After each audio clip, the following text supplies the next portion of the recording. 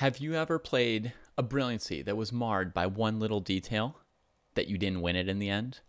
Have you ever played a move so beautiful that while you were playing the game, you were thinking about the letter you were going to write to your grandmother about it later? Have you ever had doubled rooks on the 7th in a position so completely dominating and failed to win the game in the end? I have, to all of those. And if you have, then you're in good company, because today, this is exactly what happened to Grandmaster Vidit, who is currently in first place in the Prague Masters, but had a tough day today. And together, we're going to be looking at his round 8 game today, in which he played brilliantly, and then lost. And this will be a wild, instructive, and relatable heartbreak for most of us.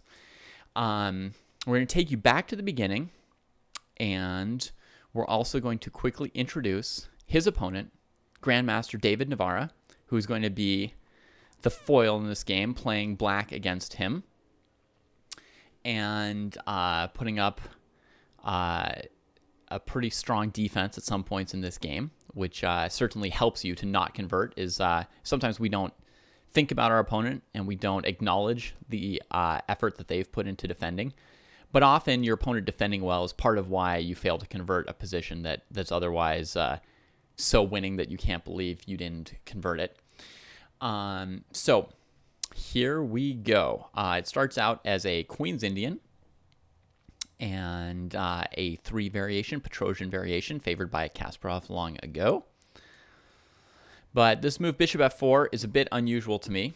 And I'm used to knight c3 being the point of a3 because you've prevented bishop to b4. But a3 also coordinates somewhat well with bishop f4, because one of the downsides of some early bishop f4 and bishop g5 lines in queen-pawn openings is your opponent being able to get some kind of counterplay on the diagonal that your bishop is no longer defending. So a3 and bishop f4 is very unusual to me, but it does make some sense. And we quickly get to this position here. Black, Navara, has opened up his bishop, which is nice. He's prepared that white is soon going to try and take over the center. And hopefully that bishop will be well placed in that case. So here comes Vidit, grabbing a bunch of space. And I'm completely out of positions that I'm super familiar with by now. The bishop on g3 is odd in this situation. Black going to go trade it off is slightly odd. He could have also done it through e4 with sort of the same thing. So it's an unusual position. But be that as it may, we can see a couple main features here before we get into the next sequence that was pretty decisive for where this game went.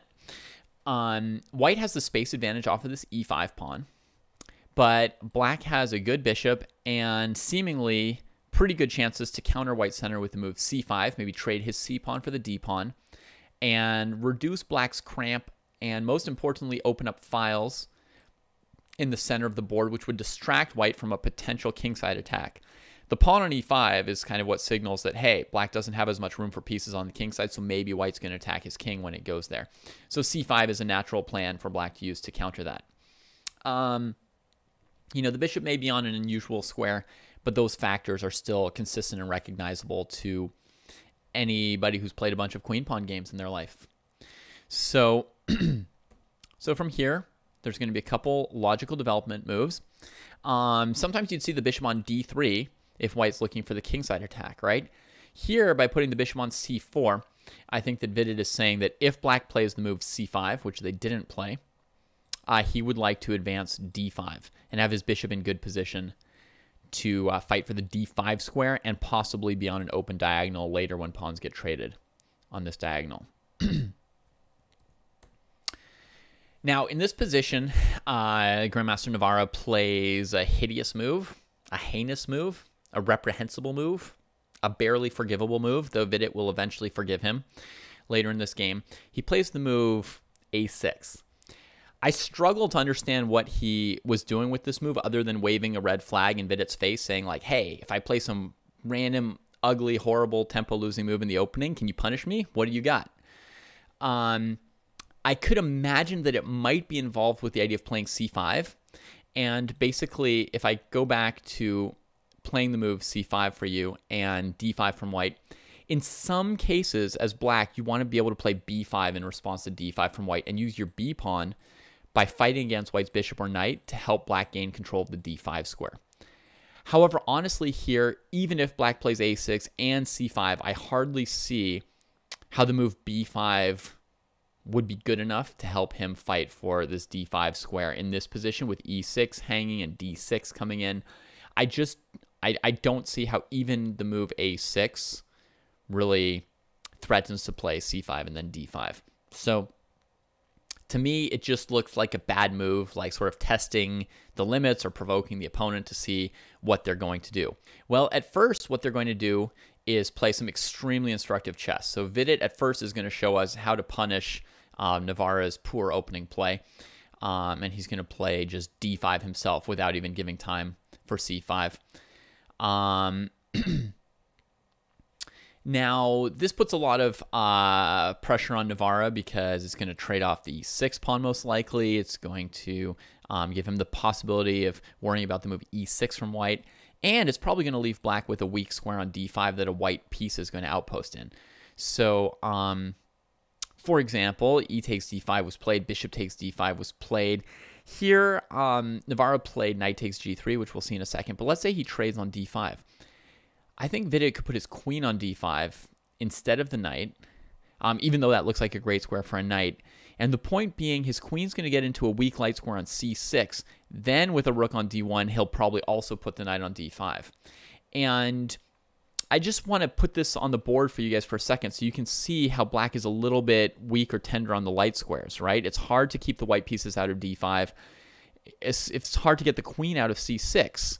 Especially with the queen on c6, it's hard to get the knight out of d5. Those pieces start to apply pressure. Plus, white has the idea of e6, right, with more attacks against light squares.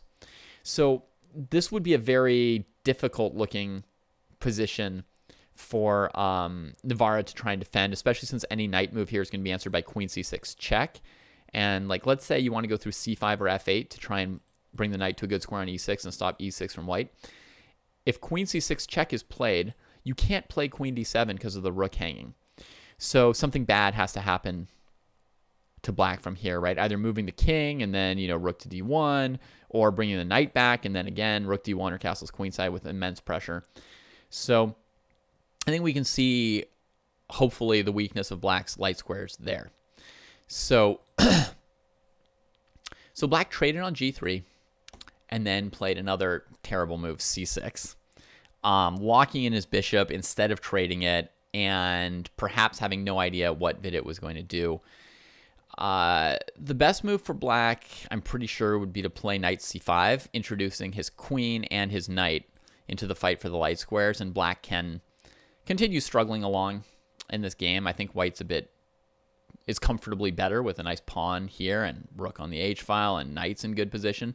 But black can definitely still fight despite the move a6. So if you're wondering how bad was a6, not bad enough to just directly lose the game.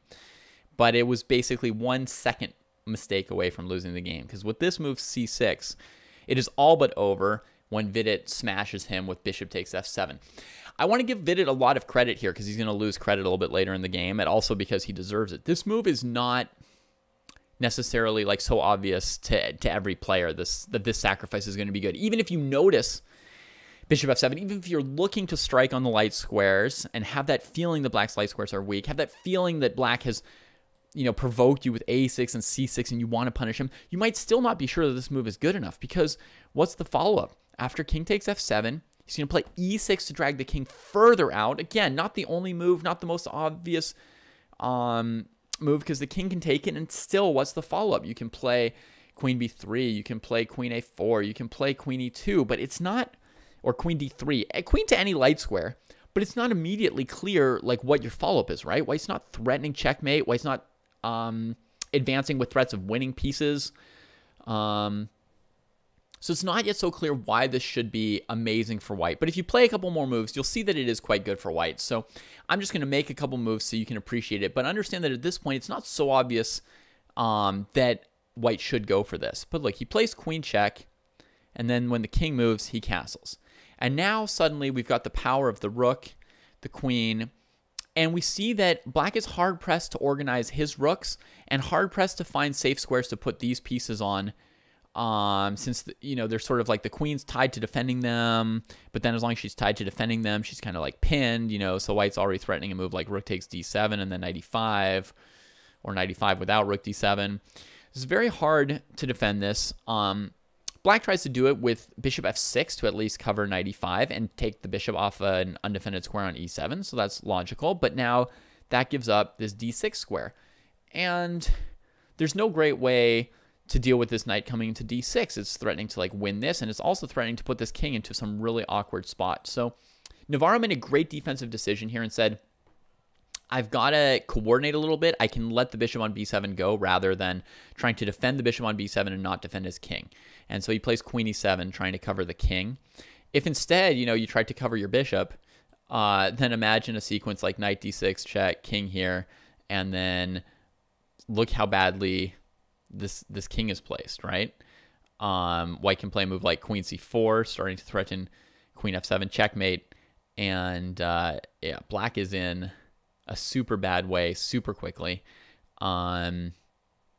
Maybe knight c5 to try and defend this way, and then there's a million good moves for white from here, but knight h4 threatening knight g6 check with the idea that if the bishop takes, you also add the rook to the attack. It's just really heinous. So if you guys ever have a choice between protecting your king or protecting your bishop, you know who to protect. Queen e7 is played, knight d6 check. King moves back, and now queen takes queen in order to have time to take this bishop, because if you're too excited about taking the bishop, well, this is never going to happen in a tournament game between GMs, but you got to remember your queen is hanging. But that's why he's trading the queen. He wants to recover his bishop. Then he'll have a great position and not be down any material. What's not to like about that? Well, I think by far the strongest move for white is not to trade queens and actually to keep the attack going. Although black has tried to cover his king with queen e7, this knight on d6 still seems immensely powerful to me, and I love, from white's perspective, how hard it is for black to coordinate their rooks and sort of sort out the position where the pieces are in front of the king instead of the king being in front of the pieces. So any random just moving away with your queen, I think, is good enough for white to have a good position. For example, you can play queen c2, and there's still this threat hanging over black. And then what I want to play next is either rook takes h7 or rook e1, depending what black does. And I'm going to get a super strong attacking position for white. If black plays knight e5, which is the most sort of fighting move, then rook to e1, hitting this, and the queen's about to be overloaded defending these pieces, so white's going to win back a piece. Between knight e5, f4, and knight e5, bishop e5, knight b7, followed by rook e5. White's going to win back the piece anyway, so it'll be very much like the game, except with queens still on the board. And with that king on f8, you're not going to survive sort of a rook and queen type position here as black. I think that's just clinically winning for white. Whereas surprisingly, after white trades queens, it's not going to be that easy to win anymore in this position after white recaptures the piece that they've sacrificed, because in fact, the knight is weirdly placed on b7. By weirdly, I mean, in danger of just dying. And that's going to help black quite a bit to deal with the fact that his king and rook are still just completely messed up. And, it's not easy to fix it because white always has knight e5 or knight g5. So white plays knight e5, of course, keeping that king stuck in there, going after the weak square on c6. Still weak light squares. Knight d5. So on knight c6, there's rook c8, and it's a little complicated. You can take the knight on d. You can't save the knight on c6. You can take this one. You've won a pawn, but this knight is still trapped, and now black gets the rook out. So I'm not super happy to do it like this for white. I'm down with the move king b1 first. Rook c8 defends c6. Now knight c6, rook c6, rook d5 would transpose to what we just said. So let's go rook e1. Bringing out the last piece and trying to keep black stuck because black can't bring out his rook. In this position, Navara says, you know what? Things have gotten out of control for you. Let me give you another chance to win the game. And he goes for this crazy move, bishop a3. I guess he's trapped in and he doesn't know what to do, but I would say g6 or g5 to try and play king g7 at some point. And just stay tough, which is mostly what he does this whole game with exemplary defensive technique, is just stay tough. But here he plays bishop takes a3. So now there's two different ways to win. One is pawn takes bishop, surprise. The other is what Navara did, and we're going to just look at that since both are good enough. He plays knight takes c6. The bishop escapes here, hitting the rook on e1. So he trades, and now he gets the famous 7th rank, right? And you've heard of it. Like, why does the rook go to the 7th rank? Because that's where the pawns are. How do you win a game? Double your rooks on the 7th rank, and your opponent will just be lost. So the rook comes into the 7th rank, and in a moment, white gets the kind of clinical domination, look at this, stopping rook to e8, that you might expect out of a position just designed for a textbook, right? Boom, second rook, this can barely defended, and it's just total domination. Now, how can you win this? How can you not win this? Both good questions. Normally the way to win with this kind of thing would be to either set up a mating net or to broaden the 7th rank first and then set up a mating net.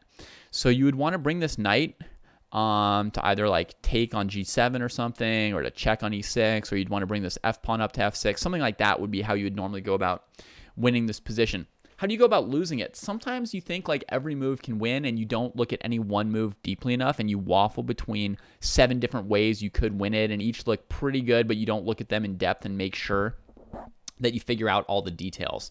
And that's a little bit what happens here. Rushing the f pawn is probably good. Knight f5 might be good, but there's nothing wrong with what Vidit plays for now, so we'll just wait till he makes a mistake to talk about it. He goes knight e4 with a nice threat of knight f6, which would win this rook because pawn takes knight, rook takes rook. And if not pawn takes knight, then rook f7 would be checkmate at that point. If black tries to play something like this, you can still go check. Oh my god, I'm about to blunder for him. This is very instructive, so I'll show it to you. Dump, dump, dump, dump, dump, win the rook, and back rank mate. Okay. So if black goes rook to e8, how would you win? You would actually have to trade on e8 first. It's mildly tricky to see, but very nice. Defends the knight, and if pawn takes knight, defends the rook, and if pawn takes knight, rook takes rook. So knight e4, comes in, threatens knight f6. Rook h6 has to be played to avoid that, and now he's able to get the pawn on g7. You could have played rook f7 check first before taking it, but it doesn't matter too much because his position is completely winning here. And Navara plays a fantastic defensive move that ends up paying off way more than he could have expected, rook to d8. I think you should always try something in these positions rather than just resigning. And rook d8, often what you want to do to try and break these up is make this kind of like, is take advantage of this kind of tactic that if they take your undefended piece, you can take the rook that was being defended by the other one. Right? So it's very often the case that you can just sort of like attack one of the rooks with something that seems undefended because they're busy defending each other. That's sort of like your counter tactic to try and get out of things. Now, normally that fails because the rooks can just move out of the way with checks, you know? Something like rook to f7 check. Now this guy's not attacked. King here. And now we're getting really close to winning, but we need to watch out for the second part of Navara's defensive tactic, which is rook d1 checkmate. If I now go knight f6, saying like, hey, I finished him off, rook takes, and at the end, So, white needs to take time out now to play b3 to avoid back rank checkmate, and now there's just absolutely no move for black to play that defends against knight f6 check. And white will win the game very easily from here. But basically one move away from winning easily, Vidit plays the move b3, getting rid of the back rank mate, but maybe just something like playing moves out of order or something. I mean, it's hard to guess exactly why he didn't keep his rooks on the board, but this allows black to trade off one of his rooks. And I know Vidit's up a pawn, so maybe that could be part of why he wasn't afraid to trade rooks. He's like, I'm on the 7th rank, I'm up a pawn, I can just do whatever. But this is a huge mistake that basically throws away his advantage. Let me tell you what's not equal here. These two rooks. Doubled rooks on the 7th are stronger than the other rooks. That's why it's such a good thing to have them. So if you trade them, like in that rook d8 check king g7 line, then you're giving away your advantage, even if it looks like an equal trade. So he's giving up a huge amount by allowing that trade when he could have checked first and left the black king sort of checkmated and trapped and under attack. Now after this trade, Basically, he's got to convert an endgame where he doesn't have a mating attack. He's got one extra doubled pawn, and suddenly black's pieces are fine in terms of their positioning, right? This knight is sort of limiting his king. This rook is defending all his pawns, and it's very hard, or it's basically impossible to win this endgame for white. He tried for a long time and eventually tried too hard. So I'm going to quickly go through that part of it so you can see the full heartbreak, but basically, I mean, he could trade rooks here. He's still got good chances. He's still got some chances to win the endgame if he trades rooks. I think that may be the best chance he had in this endgame, to go for the pure knight endgame rather than keeping rooks on the board. But you can see that it's not easy for white to make progress here. Black's pieces are in really strong position, right? They're centralized, and now white makes the decision to go into the knight endgame instead of the rook ending. And this is dangerous for white, actually, because he's just promoted this into a protected pass pawn. It immediately advances, and it's clear that although Vidit is still sort of like trying to win the game, he's chasing the ghost of a win that has already left him instead of being realistic about the position he has. So on it goes. Again, he could take a draw here, but refuses with absolutely no justification in the actual position. And then he plays another howler, giving black protected pass pawns, where again, white should just sit still with rook a1, rook a2, and still a draw. But he can't yet admit it. And now black has two connected pass pawns, which are better than three isolated pass pawns, because they can defend each other and they can't be fought against. His king and rook can handle these pass pawns, but nothing can handle his pass pawns. Rook g2 to cover this one, c7, king d7 to cover that one. White can, threaten this. White resign in that position, but he could do all this to get him to give up his rook for one of the pass pawns, but then black's going to get two queens himself. So more than enough to win the game. In this position here, I think white resigned at this point. And yeah, that was the amazing gift that David Navara, I'm sure, politely apologized to Vidit for, knowing what kind of anguish Vidit would have been in there. So let's just go back for 3 seconds and try and hammer home one important point about the position with the doubled rooks. This position is as winning as it looked. When you're trying to win this kind of position, what should you not do? Don't do the things that Vidit did. Don't trade one of those rooks. Above all, don't trade one of those rooks. Don't overlook possible resources from your opponent. Be sure that you looked at moves like rook to d8, because those are your opponent's only shot to get out from under your pieces. And also just be very precise. Pick one variation that you think wins and analyze it carefully. Don't look at 4 or 5 different ways to win. Look at one, and if it doesn't work, then look at a second one. Otherwise, just look at that one very carefully. I hope, though I doubt it, that you will go through the rest of your life without a heartbreak like this. But if not, I hope that each time it happens, you will learn a little something and come back stronger. Thanks, everybody, for watching. And good luck to all the players from Prague in the final round tomorrow, where Vidit will have to recover from this heartbreak and try and maintain his half-point lead to win the tournament and show his resilience in the face of his first big setback in this event.